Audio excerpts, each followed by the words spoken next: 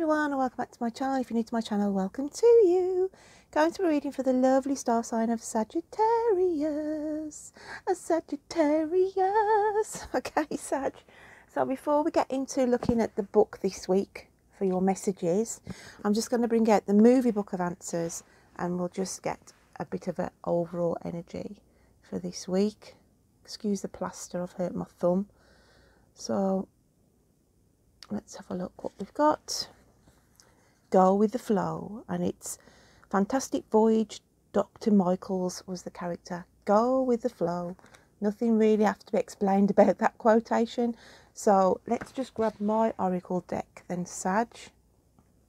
So basically it's sort of saying don't get worrying too much about things this week, okay?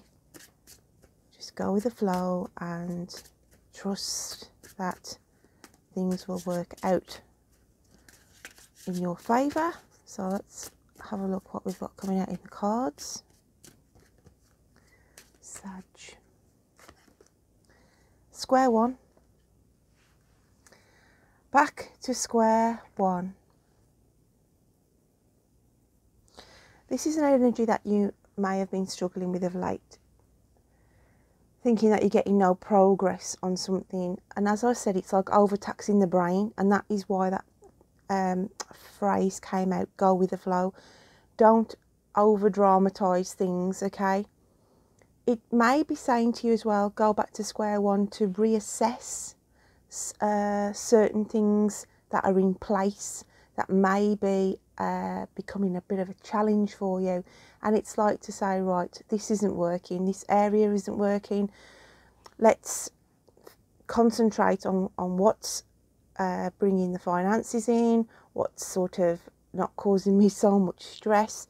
So go back to the drawing board, really. I feel like they're saying go with the flow with the situation, but go back to square one in reassessing that situation, okay? I just feel some planning is needed. When I look at this sort of picture here, it's like they're sort of strategizing, really. Right, this isn't working. Maybe if we change this. So it's basically looking at planning, okay? So let's get into your reading for this week. And the first card that comes out for you, Sag, is the beautiful card of co-create. And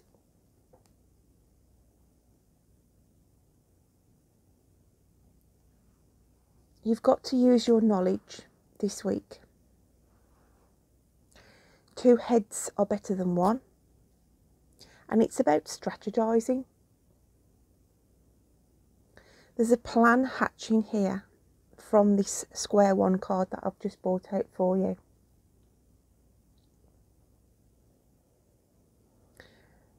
$40 is also a milestone for some of you coming into the month of March. Maybe 40 is a milestone for some of you that you actually turned 40 this year. So they always say, don't they, life begins at 40. So I feel it's about, maybe you've come to a time in your life where you're thinking, right, am I working too hard? Okay, work smart, not hard. And that is why you've got to go back to square one. See things from a higher perspective. That teacher is sort of looking to the future, and the owl is there to say, right, you've sort of come halfway in your life, point of life, and I need to now look towards my future and create a plan, put a plan into action. Is going to work for you and your family, or you and your loved ones, or just you full stop, okay? So the next card that comes out for you is the Lovers. So the support here. It can be, the Lovers can associate as in a loving family environment as well. I feel if it's not you, then there's somebody around you who's feeling a little bit blue at the moment. not themselves. I look at the bird here and the colour. I work with colour guys.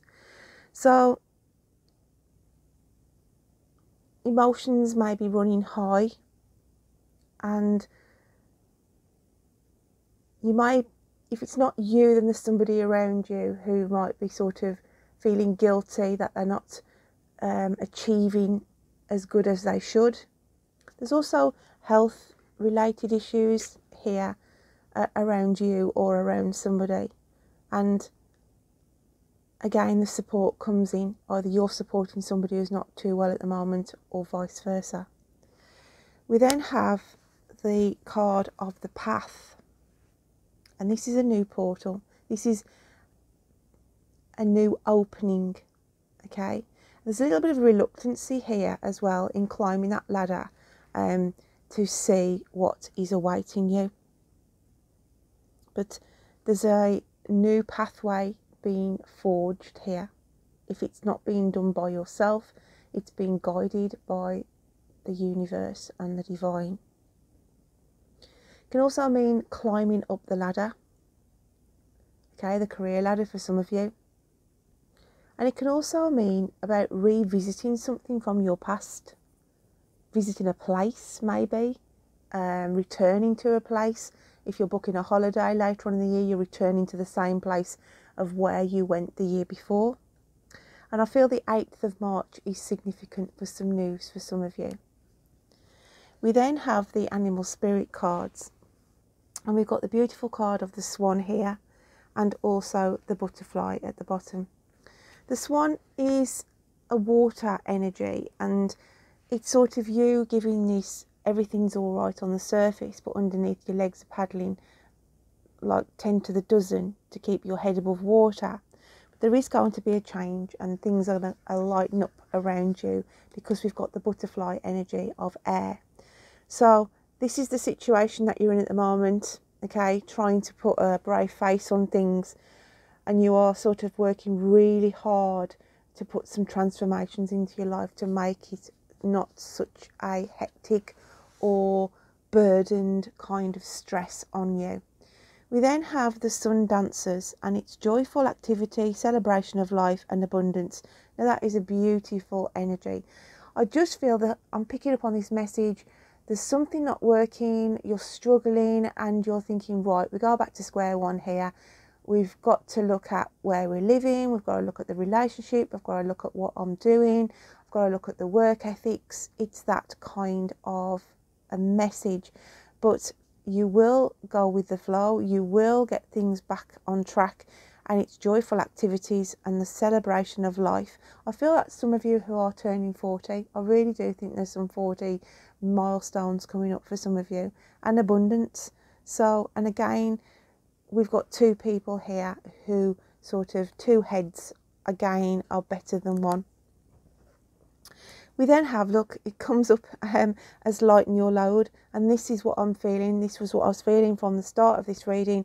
At the moment, you're very, very burdened. You feel weighted down. You're struggling to make ends meet, and you've got to make some changes. Okay, this is not the way to go forward. You need to see the light. Okay, open your eyes and start to make changes. We then have the beautiful card of light codes. Travel awaits you, and this comes in with the light codes as in downloads. It's sort of giving signs and signals around you of what you should be concentrating on.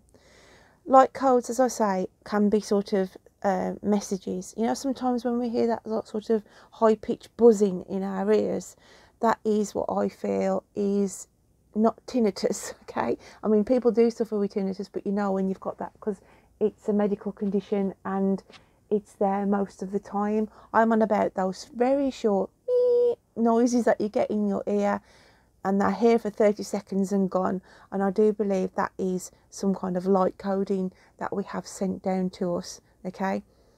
It sort of comes into our subconscious, and then we start to notice things around us. Travel awaits you. I do feel that maybe some of you may be thinking of travelling later on in the year in this country or the country that you live in. I don't expect you to be travelling abroad or what have you, I just feel here that travel can also mean going for new jobs maybe, okay? Travelling can mean going to look at new properties where you want to live, or businesses that you want to sort of, premises that you may be interested in.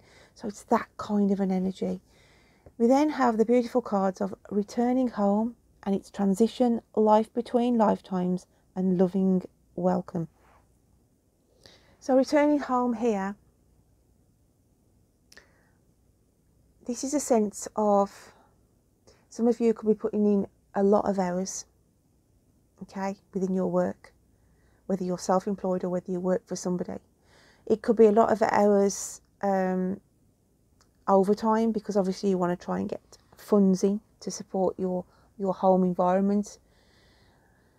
But returning home here, this can have like a couple of meanings. It could be to do with somebody who's been in hospital for the last few weeks, and it's like a message to say they will be returning home. If this is not you directly, then it's somebody around you who could have been in and out of hospital, but now they're back home, okay, to recoup.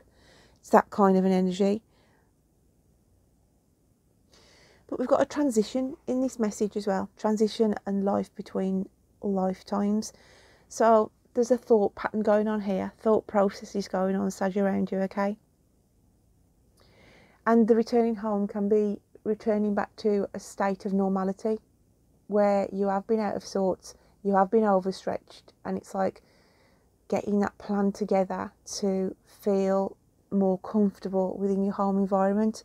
Now the message from Spirit and your guides and angels at the bottom here says, the Spirit of the ocean calls you, offering healing and much needed peace.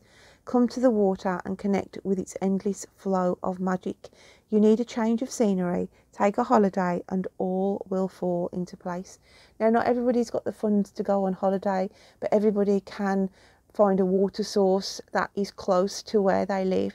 If it's just a canal, a lake, a stream, okay, just get yourself into nature and do what spirits say there. You need to connect, okay? You need a change of scenery and just find some peace, and that way you will reconnect to your higher self and get some kind of information from those light codes that we had in that card before. So I just feel there's a call for change here, okay? Hence why it's saying returning home, because at the moment, whatever's going on, it's not sitting well with you. And for these Sagittarians I'm connecting with, there's some kind of restlessness going on. So we then have the card of attachment.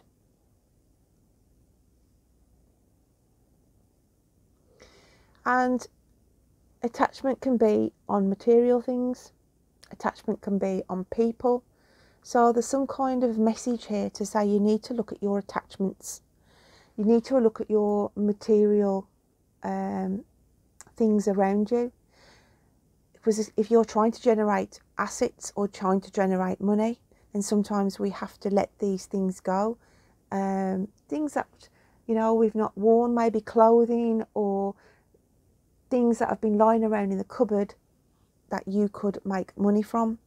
And also attachment of people, okay, looking at your friends, associates, and wondering whether these friend attachments are serving you anymore. So there's something to be looked at here, okay,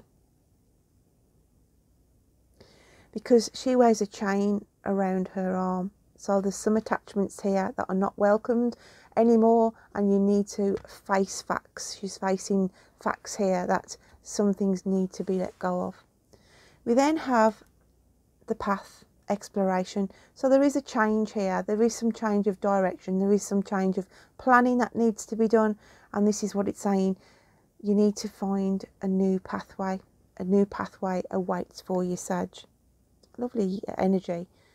So we then have the cards of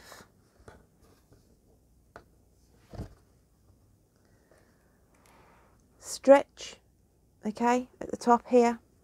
I'll just show you the picture if I can. Stretch. And we have the 8 of water. Stretch is about stretching your own capabilities.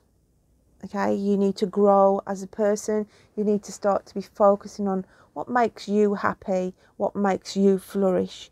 And then we've got the 8 of water saying your ship is coming in slowly in order to bring you material gains and material wealth.